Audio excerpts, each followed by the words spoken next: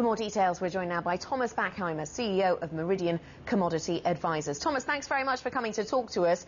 I guess if you want to work out how much of an influence speculators have on these markets, you first have to define speculators, and that seems to have taken up a lot of thinking this week in the oil markets. Hi, thank you for having me. I guess the speculation is playing a tremendous role in the market right now.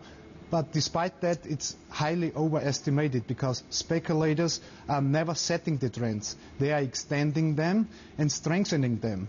And to fight the speculation would be the wrong solution. You have to fight the cause and not the effects. It's like having a flu.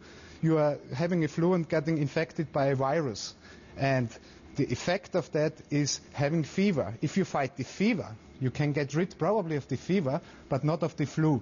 So fight the real viruses and the real reasons for the high oil prices, and not only the $15 to $20 reasons.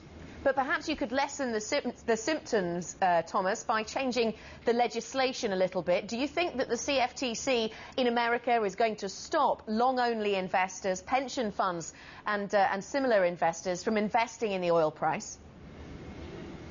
I don't know whether they can do it, but it's my opinion that any regulation in markets are decreasing the market efficiency.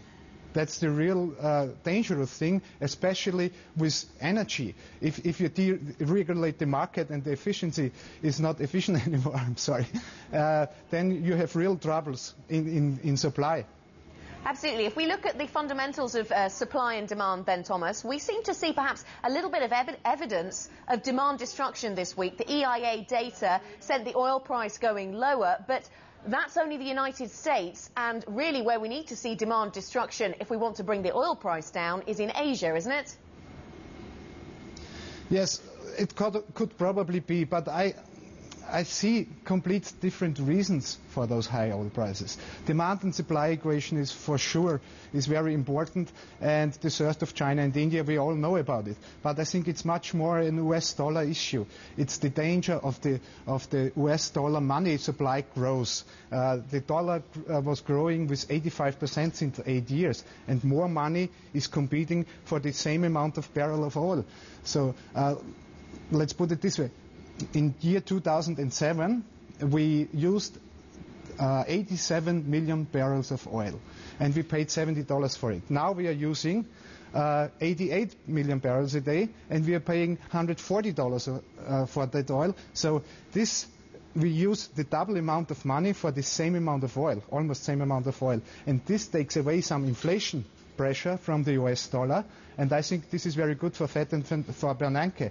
So the US currency is the winner of those high oil prices, and I think this is always very important to stress out, because if the money and supply are the demand and supply equation, we all know about it, and I think this is not the basic difficulty in the markets. Thomas, thank you very much for coming to talk to us. Thomas Bachheimer, the CEO of Meridian Commodity Advisors.